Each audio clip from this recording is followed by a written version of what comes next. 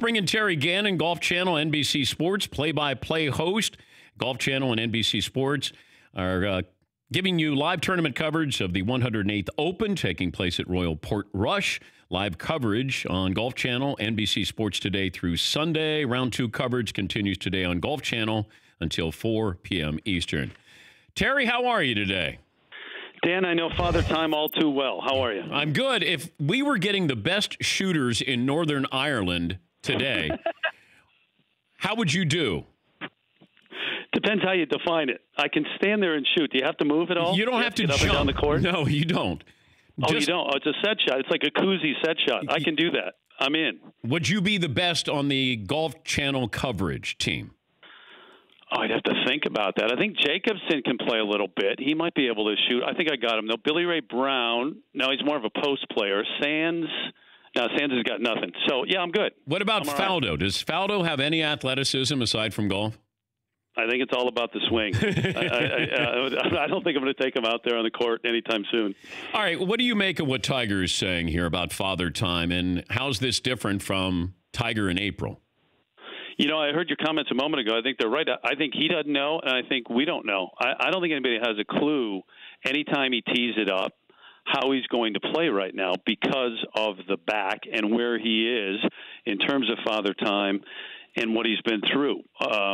Roger Maltby, I talked to him. He was out with him yesterday, and Billy Ray Brown.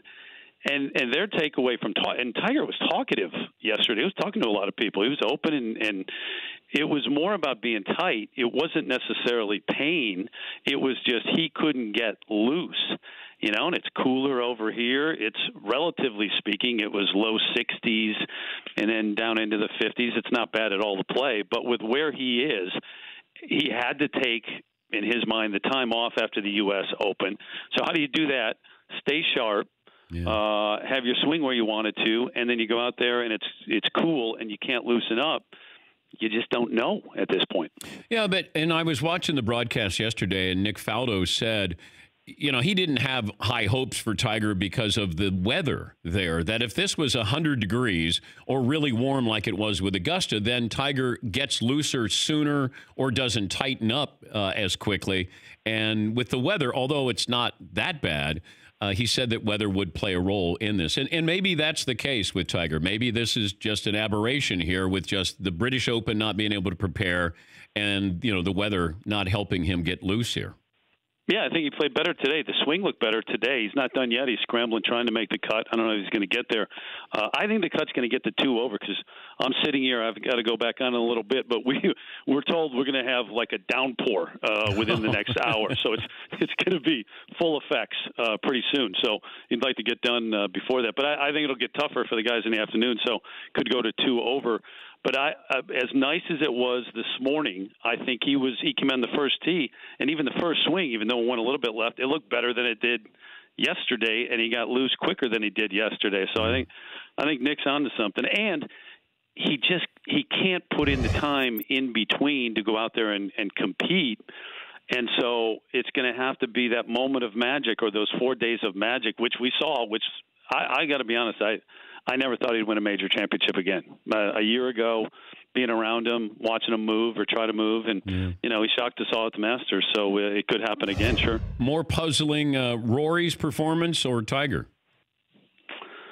I think Rory. I mean, but you know this. You've been around the greatest athletes in the world, and you sit next to them as an analyst. I sit next to Nick Faldo, and I try to draw out, all right, Nick, take me into this moment, you know, walking to that first tee, the nerves at an Open Championship or walking up the 18th green. But this was a moment, and this is an event that none of them have experienced. This is a country for whom it means so much to get this thing back here with all they've been through and to put on an Open for the world here in Northern Ireland and all the hopes on Rory McIlroy. And for now a number of years since they knew they were going to get it, how many times has he gone over that first tee shot in his mind? I just think it's too big, you know, for anyone, not for him particularly. I don't know that anybody can really understand what it was like to go out there and try to compete yesterday. Talking to Terry Gannon, Golf Channel, NBC Sports play-by-play host, and of course was on that 1983 NC State team under Jim Valvano, and of course also does the Olympics with figure skating. More fun to hang out with, Tara and Johnny or Jim Valvano? A little bit different. I'd like to compare the two entities, and V would get a kick out of that. But, in their own right, I think interesting as well. Listen, there was nobody like Jim Valvano. Walked into a room, took it over.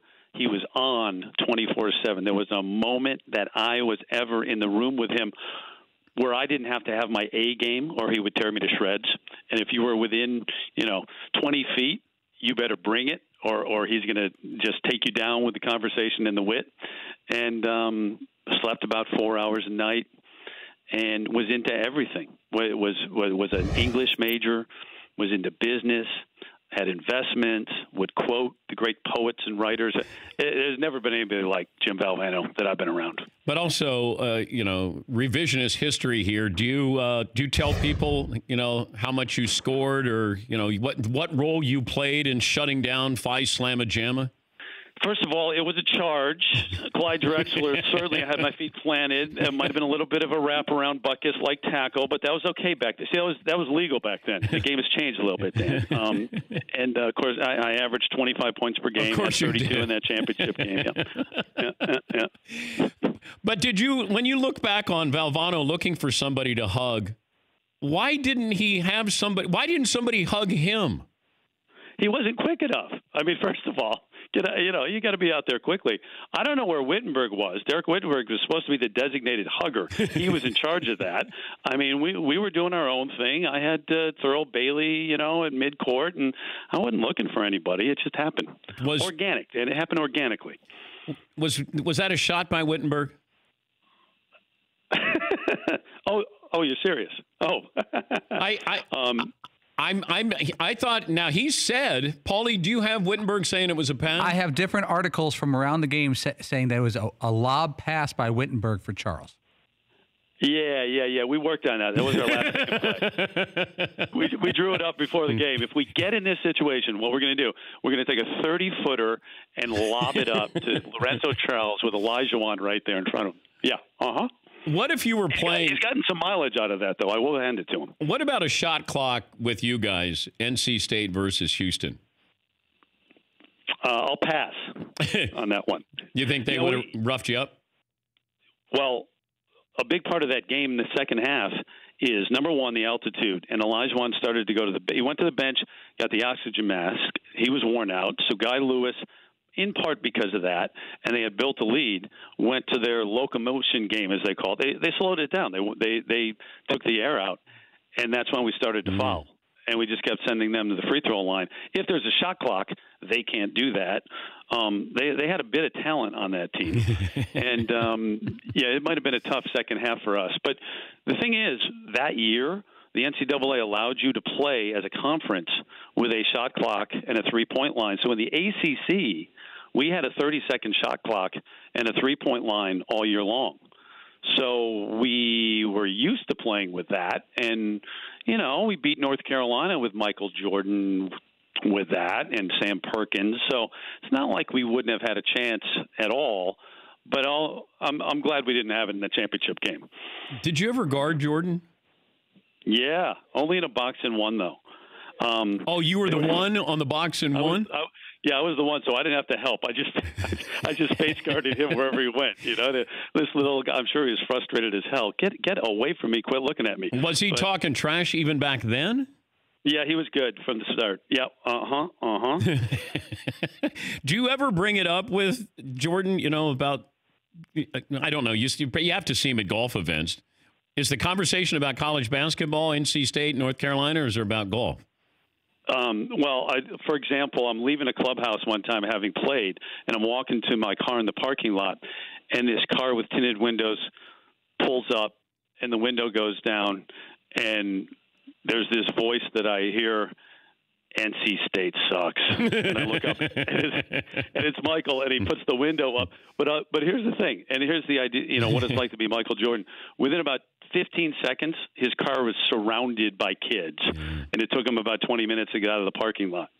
So it's good to be Michael, but it's tough as well, I would imagine. I'll leave you with this. You get 2 picks on who will win the Open Championship. I get 2? Yeah, I'll give you 2. Okay.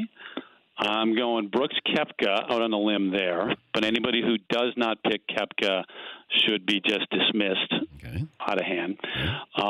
And Tommy Fleetwood. Okay. I like Tommy Fleetwood. 7 under, 4 under today, putting. He's in the fairway every time. I mean, yeah, I got a feeling. Westwood would be an unbelievable story. He's within 1 right now, I guess. Finau, I know I'm going beyond my 2, but I think Finau could do it. But I'll go Fleetwood and Koepka. I have Eric Van Rooyen as one of my picks. Very nice. Yeah, That's a sneaky pick. Yeah, with the joggers on today. He wore the joggers. Yeah, it's a great look. But then I took Matt Wallace. That hasn't gone well. I got John Rahm, Xander Schauffele, and Eddie Pepperell. Oh, that'd be great if Eddie won it. Do you remember his interview last year? Yeah. After a late night out at Carnoustie? He said he was hungover. Yeah. Oh, yeah. He said, I had no shot, so I went out and drank last night, and I was kind of hungover. And, well, I didn't expect to shoot 67. Now I got to hang around and watch and see if I can win this thing. Terry, thanks for joining us. Have fun. We'll be watching. All right, Dan. Take care. Thanks for having me. That's Terry Gannon, Golf Channel, NBC Sports play-by-play host. For more Dan Patrick Show, tune into Audience Channel 239 on DirecTV, stream for free on BR Live, or download the Dan Patrick Show app.